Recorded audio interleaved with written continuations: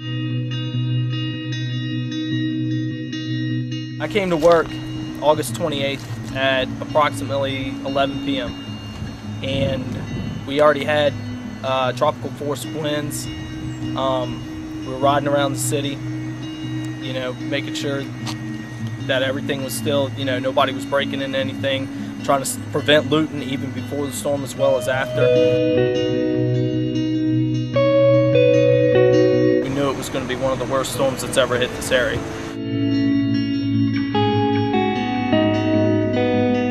We jumped in the back of the truck and went to the library.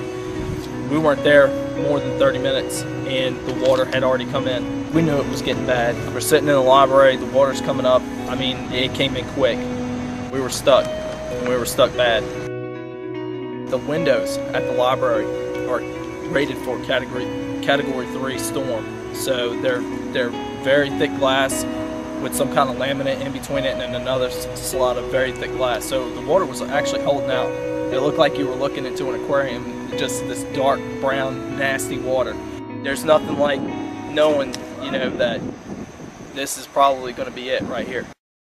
You know, I mean, they were just praying to God that they would live through it.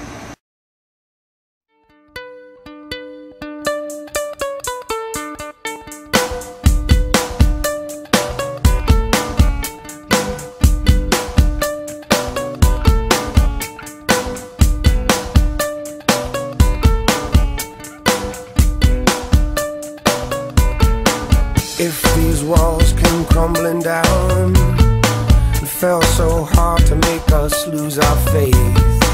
From what's left you'd figure it out and still make lemonade taste like a sunny day. Stay beautiful, baby. I hope you stay American, baby.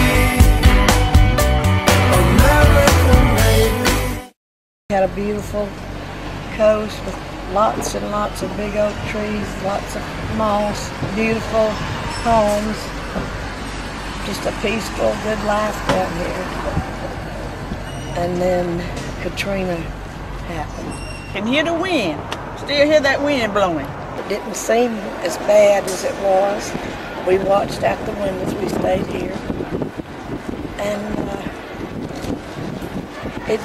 we just didn't realize what was going on. A lady told me, would you send me a picture of the condo I get? And she comes down from New York every year. I couldn't even find her. I said, all there is slabs, concrete slabs. I can't tell one from the other. It was about 12 days before we had any utilities. Those 12 days, I guess, were probably the hardest days of our lives. It just was unreal. Ooh, Lordy, my trouble so hard. Ooh, Lordy, my trouble so hard. Don't nobody know my trouble but God. Don't nobody know my trouble but God. Ooh, Lordy, my trouble so hard. Ooh. But I really don't believe it'll ever be the same. In people's mind and in their heart, you know. God, don't nobody know my trouble but God. It's just like nothing left like it used to be. There's nothing the same. Life in general, just people's attitudes alone. You know, they're down and out, depressed, you know, struggling.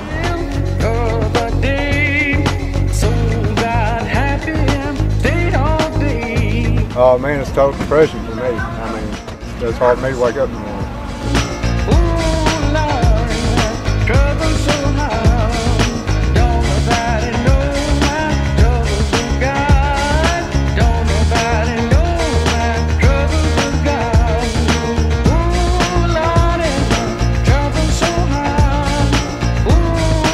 People were shooting their sisters in the head over a bag of ice at the ice distribution places.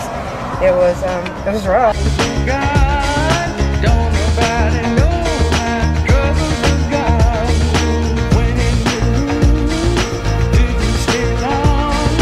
Just people walking, stealing, robbing. I mean, if they could see someone else driving past them, they would take their car.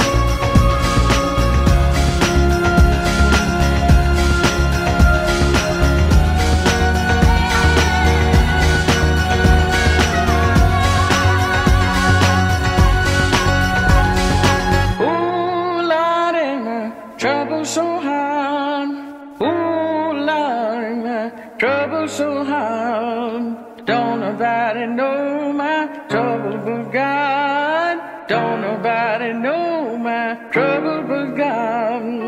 Oh, Lord, my trouble so hard.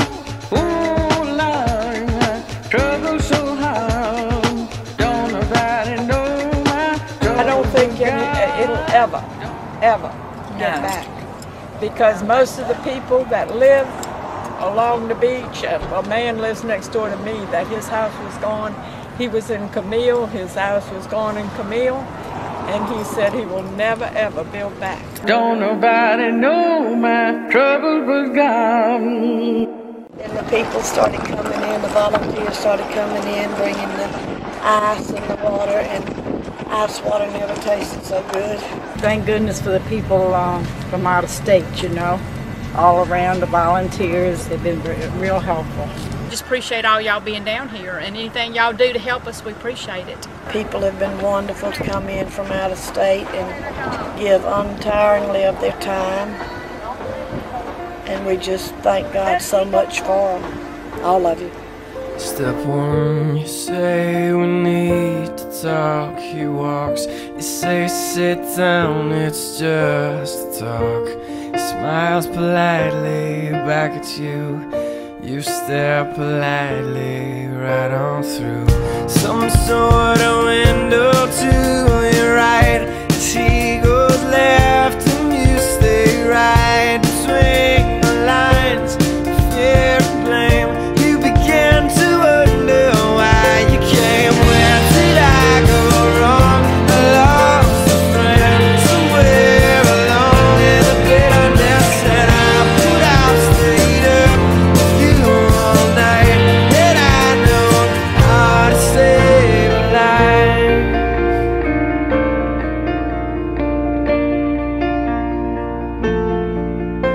72 years old, lost everything, start all over again. But thank the Lord, I feel good.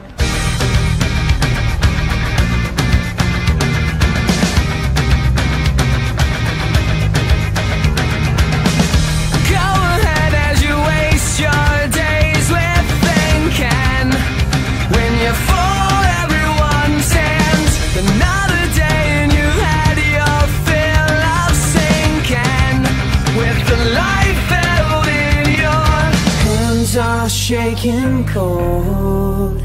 These hands are meant to hold. Think you'll fail when all you gotta keep is strong. Move along like I know you do. And even when your hope is gone, move along just to make it through. Move along. It won't be the same ever, but you know, it could be better even in some ways. But we've lost things that we can never rebuild. It's just going to take a long time.